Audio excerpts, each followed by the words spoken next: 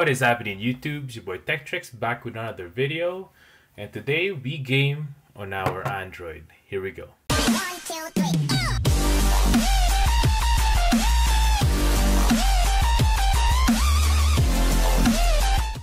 First and foremost, we are looking at the iPega controller, and basically it's a pretty cheap controller. I got this for about 30 bucks. I'll link that down in the description below so that you guys can buy one yourself. And basically this is just any controller that you can get. You can even use a PS4 or an Xbox One controller so that you can connect to your Android device, and then you'll be able to play your games using your controller. Let's take a look at this closer. Look at this controller. Pretty good analog. It has buttons like the Xbox One. It's very light as well. I don't recommend this for people who are hardcore gaming. This is just for casual gamers. It's pretty good, and it's good enough so that you can play your games. It's charged by micro USB, and then what you want to do is scan that QR code, and then you'll be able to download the app. In this case, we don't care about that. We're just gonna go ahead and pair it to our device. And first things first, what we want to do is go to settings, make sure that our Bluetooth is on. There we go. And then we have to go to our iPega, open it up. Oh yeah, I guess you don't have to open it up, but what you want to do is hold home and X simultaneously till it's flashing, just like that. And then what you want to do is look for it on your Android device. It should come out as a keyboard. There we go. PG9037, that's it. We can go ahead and pair that. As you can see, once it's paired, you'll be able to see an orange light. It won't flash anymore. So once you got that, then you'll be able to game. Let's go ahead and do that. There we go. We can go ahead and mount it to our controller as well by doing that. There you go. As you can see, our controller will start to control our phone. Pretty cool like that. We can go ahead and open up Modern Combat 5. There's only certain games that you can play using a controller, and these are one of the best games that you can play with it. This is a first-person shooter. As you can see there, controller is connected.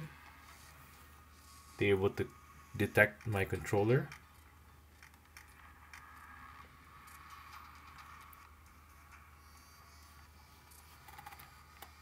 So you could see this controller feels great on the hand.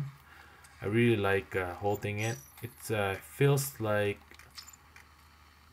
an Xbox One controller. It's very handy as well. This is very nice. The only thing that I don't like about this is it's top heavy, so you really have to hold the controller or else it will start to go down. Let's just lower out our volume here. There we go. Basically, this is the beginning of Modern Combat. It's pretty cool. There you go. I'm able to use my right stick to look around. There you go. We can also go ahead and skip that. R2 to shoot. So look at that. There you go. Very nice. L to move. Look at that. Very nice. I'm terrible at this game, but once you get used to it, then you'll get better at it as time goes by, as you use it more. I'm horrible at this game, as you guys can see. I'm not used to using controllers on this. There we go. That's for reload. So as you guys can see, I'm able to use this controller. Basically, it's pretty easy to do. It's a little bit tough to get used to it if you're not used to playing with a controller. There you go. I'll link down in the description below some of the games on the Android where you can use the controller, so that you guys will be able to use your iPega controller to some of the games on Android.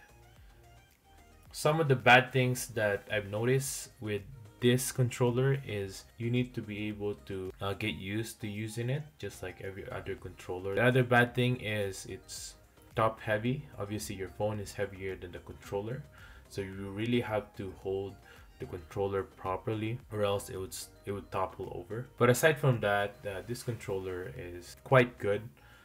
It's very useful for tough games, first person shooting games just like this one, and you'll be able to see the full screen, the full experience of the game, rather than having your fingers right on the screen. Again, I'll link the iPega controller down in the description below, so you guys can go ahead and check that out. It's very useful for those people who are very good at gaming or intense gaming on their mobile. This is something for you guys.